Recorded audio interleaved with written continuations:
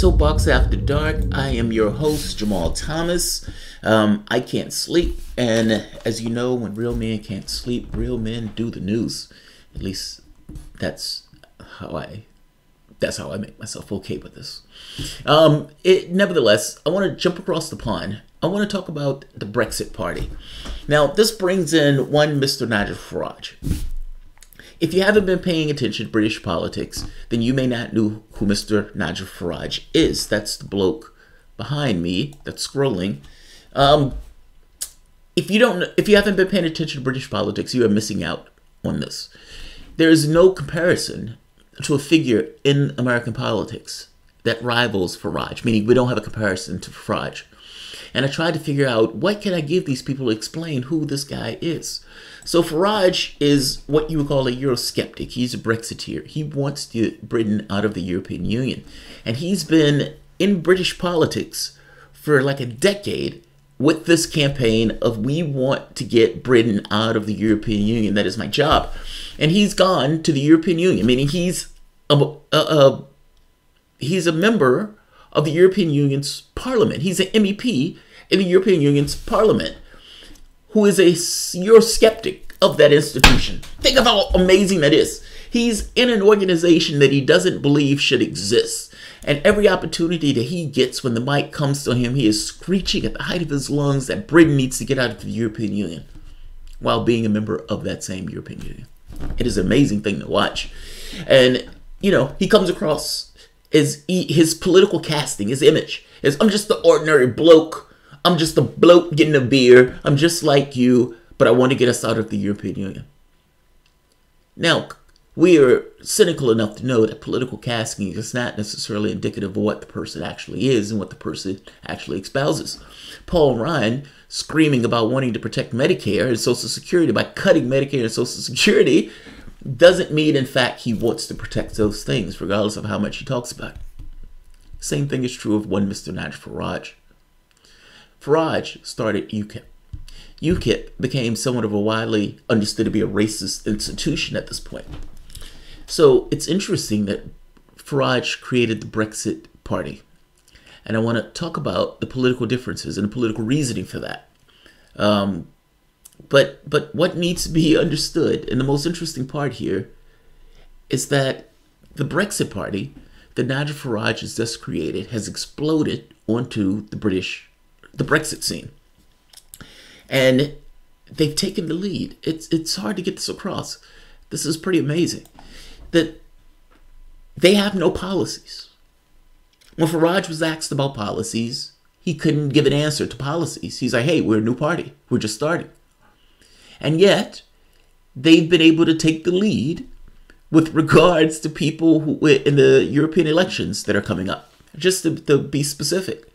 Nigel Farage's new Brexit party has surged ahead in opinion polls for the next month's European parliamentary elections, with the new survey suggesting it's on course to leave Labour and Conservatives trailing in its wake. The YouGov poll placed the party at 27% within a week of its launch, putting it ahead of Labour, who has 22%, and Conservatives with 15%, just weeks ahead of the 23rd of May elections. Farage's new party that has really no policy objectives, no policy goals, have taken the lead with regards to the new European elections that are coming up. And by virtue of taking the lead on these elections, have freaked out members of parliament that was wavering on this thing of whether or not to support May's deal. Her deal was dead on arrival as it was, but this made it just that much more so. Maybe, let's say, nailing in the coffin and throwing the coffin in the ocean. I was trying to find something that gets across who Farage is. And I think I know the video. If aliens attacked the planet and said, you give us the most Farage's video of Farage that you have at your disposal, or else we would destroy this planet. This is the video that I think they would pull up. This is the video, and just to explain what's taking place in this video. Farage has gone on a one-man campaign to get Britain out of the European Union. And like I said, every opportunity that he got to get in front of a mic, he wouldn't shut up about it. That was his thing. That was his calling card. And like I said, whatever you want to think of Farage, like I said, no policy or anything else. He's not just an average bloke. He has a certain agenda associated with him, regardless of his political castings. Anybody who is even against him has acknowledged that the man speaks amazingly well. He speaks amazingly well. Like, he is extraordinarily good at what he does. And so this is the video that I think is a perfect representation of Farage. This is the day that they voted to leave the European Union. Nigel Farage has been on this one-man campaign to get Britain out of the European Union. And if anybody has watched European parliaments, he's, you know, there were several videos of him like doing this thing in the parliament. But this is the day that they decided to leave the European Union. Their first meeting back after Britain voted to leave the European Union. And again, Farage has been doing this for like a decade. And he's continuously said, we're going to leave, we're going to leave, we're going to leave. This institution sucks, we're going to leave. And Britain has said, yes, we're leaving.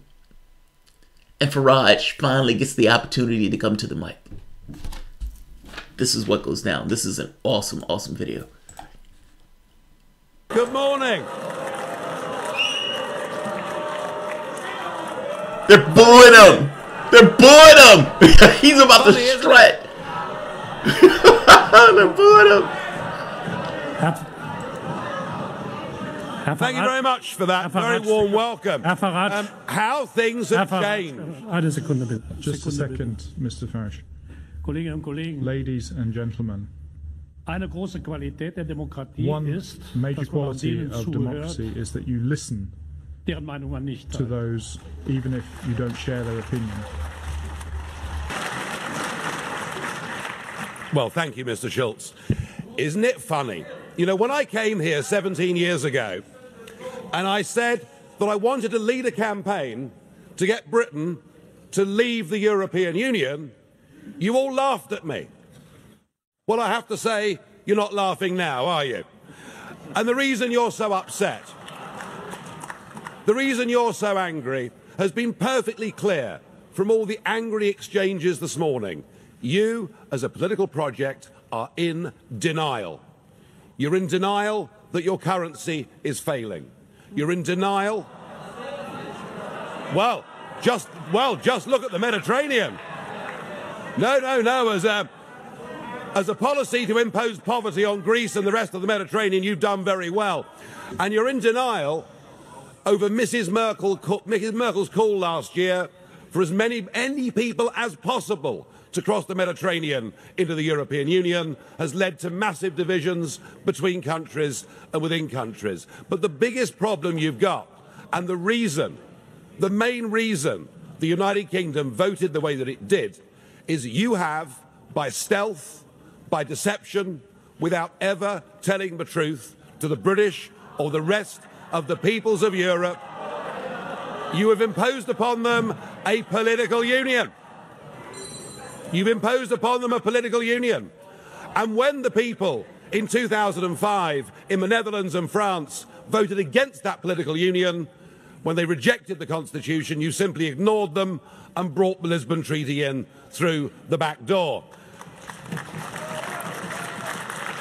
What happened last Thursday was a remarkable result. It was indeed a seismic result, not just for British politics, for European politics, but perhaps even for global politics too, because what the little people did, what the ordinary people did, what the people who have been oppressed over the last few years and seen their living standards go down, they rejected the multinationals, they rejected the merchant banks, they rejected big politics, and they said, actually, we want our country back, we want our fishing waters back, we want our borders back, we want to be an independent, self-governing, normal nation, and that is what we have done, and that is what must happen.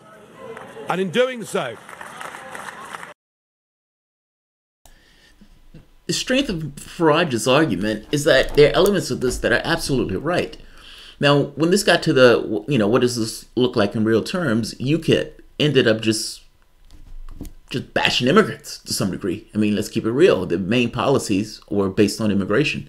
at least that I've seen, I could be completely wrong on this, but everything that I've seen of UKIP, especially when members of UKIP were espousing their policies, a lot of this boiled down to immigration. So you can imagine the people who ended up in UKIP on this. But if you listen to him, what he's saying here is not necessarily wrong on its face. They did impose a union. I mean, understand, this started off as a business cartel, and this business cartel took on more and more powers, just almost kind of a political momentum, turning itself into a union of sorts, political union of sorts. So he's not necessarily wrong. And again, just to make this point, Italy's can't implement the economic policies that Italy wants to implement. Same thing with the UK if Jeremy Corbyn took office, and same thing with Syriza in Greece. I'm just saying, it is to some degree a political union, and it does put a certain pressure on those governments that prevent them from implementing policies that they themselves may want to implement that's to the benefit of those countries. So he's not entirely wrong on this when he's making his case. This is the strength of Farage when he's making these arguments. And then the argument is made from a perspective, almost a left-wing perspective. But again, you get into real-world terms of what does it mean, and this is to some degree political casting, even though what he's saying in this political casting is not necessarily wrong. Let's let him finish, because this turns in a moment. Because even Farage himself, regardless of wanting to get out of the European Union, accepts political realities. And in this speech, there's an acceptance of these political realities when the speech turns from chest stomping, ha ha ha ha, you bitches aren't laughing now, to, hey, now we need to work on, mutual relations so we don't necessarily punish one another. Like it turns almost on a dime. Let's let him finish. I want to hear him finish this. And in doing so, we now offer a beacon of hope to Democrats across the rest of the European continent. I'll make one prediction this morning. The United Kingdom will not be the last member state to leave the European Union. So the question is, what do we do next? Now, it is up to the British government to invoke Article 50.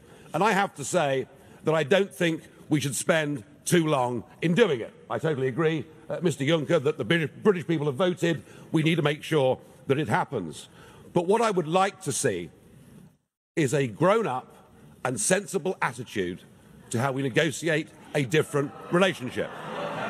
Now I know that virtually none of you have ever done a proper job in your lives or worked in business or worked in trade, or indeed ever created a job. But listen, just listen. Herr Farage. Look at the woman behind him. Look at her. She's like, oh, that's brutal and fucking hilarious. You can laugh. You don't have to cover your mouth. You can laugh. That shit's funny. He's like ribbing them. But understand what's taking place in this language, even as he ribs them. Like, as he tears into this bunch of people, like what he said, he's been doing this for nearly 2 decades, trying to get out of the European Union. And this is his day. This is his redemptive day. This is the day that Farage get what he wants. And God damn it, he's going to chest stump. And that's the chest stump speech. Like, this is why this speech is awesome. Because this is built for 20 years, for nearly 20 years of him with this one single man campaign. Do you have anything that you've been trying to do for 20 years that a large body of institutions were against you in doing so, and you finally get that thing done? What do you do on that day? Like, God damn it, man, what do you do on that day? This is that day for Farage. This is that speech. That speech has been saving up for 20 years. Now, in this speech, he is chest stomping. He is ribbing them remorselessly. But if you notice, the language is changing. Subtly, it's changing. He's ribbing them, but he's like, hey, look, we need to have a grown-up relationship. We need to have a grown-up relationship. Because what Farage understands is that if you rip Britain out of the European Union in a certain way, meaning if you just pull it out, there are consequences to that. Those are economic consequences that those quote-unquote little people that he's talking about are going to be greatly and grossly adversely affected.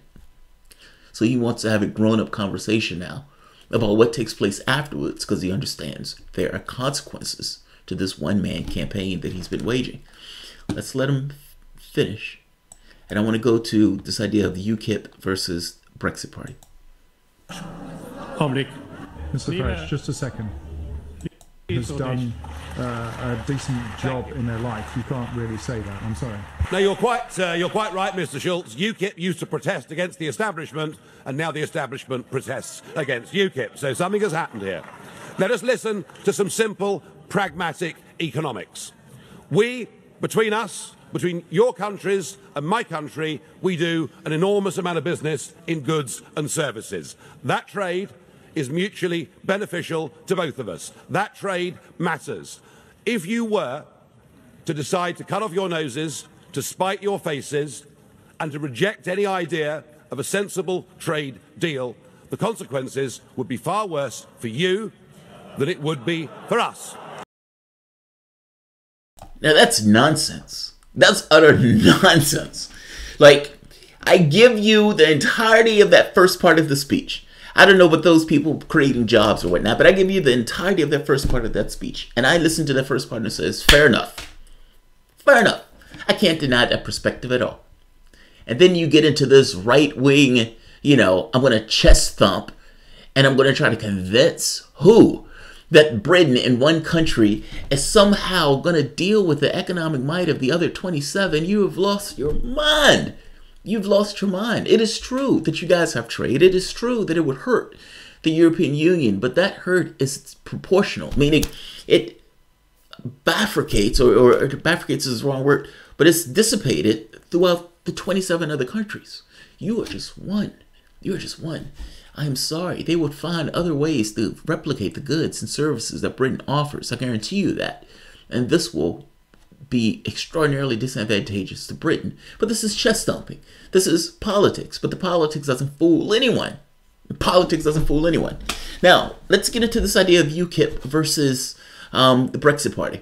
Nigel Farage spurned the UKIP by creating a Brexit Party. Now, he's made the argument that those guys are somewhat racist, and I told him not to let the racists in the party, but they like the racists in the party, so I needed to create a different party. Now, some of this is purely politics. He didn't want to reassociate himself with a party that had a certain point of view, that meaning there's a certain politics around it. It looks a certain way. And to be honest, it may be the way that it looks, so don't misunderstand me. But either way, whether it's true or not, he didn't want to associate himself with that, and he felt that it hindered what he wanted to do, which is, I want to get Britain out of the European Union, and apparently I need to re-enliven this campaign. So, Eurosceptics are going to the European Union, and God knows what they're going to do when they get there. And the question becomes, what does that mean for British politics here, there, on the home front in the UK? Because if the Brexit Party does extraordinarily well in the polls, and these guys start running for office in the UK itself, that is going to suck votes away from the Conservative Party. That's the first point. But does it also mean it will freak out members of the Tory Party that may be wavering on this idea of Brexit and make them even that much more ideologically against Theresa May's deal? I think that answer is probably going to be yes. What does that mean on the home front? British politics have gotten extraordinarily fascinating. I'm not sure how many Americans are paying attention to it, but God knows it is a fascinating deal of what is taking place. In our politics, we deal with states, we deal with the federal government, we deal with these members. But this is a separate thing. If the United States was negotiating something with, let's say, 27 other member nations, and we are, like, there's no comparison. Britain is in negotiations with 27 other member nations as it extricates itself. And even as it extricates itself, it has become so reliant on the trade with those nations that this will disrupt all sorts of things in Britain. But they need to work their way out through it. And they can't come to any idea or agreement on what that, the withdrawal is going to look like in and of itself. But definitely, even after withdrawal, the future relationship between Britain and the European Union. And there are other considerations to deal with, meaning there are other obligations that Britain needs to abide by that runs contrast to them leaving the European Union. It is fascinating, fascinating politics. So I will leave this here. Nigel Farage, the Brexit Party. It's hard to know what the Brexit Party is going to look like in real terms. When you ask them for policy, they say, look, we've just started. We don't have any policy. We have one policy. We want to get us out the European Union. So this notion of, what are they going to push for on the economic front? It is not going to be to the left. It is not going to be to the left. I'll tell you that much. So it's hard to know, but I would make the point that the people don't care. They just don't believe that the government is fulfilling the obligations of the referendum. And on a secondary note, if you ask these people why they want to leave the European Union, I think they'll be hard-pressed to come up with concrete ideas. I think what it will boil down to is this thing of sovereignty. It is our country. We should be able to make the laws for our country. And I have a hard time disagreeing with them on that. So I will end this here. If you guys enjoy the content, please feel free to share, like, subscribe. You can always support through PayPal or Patreon. Thanks all. And this.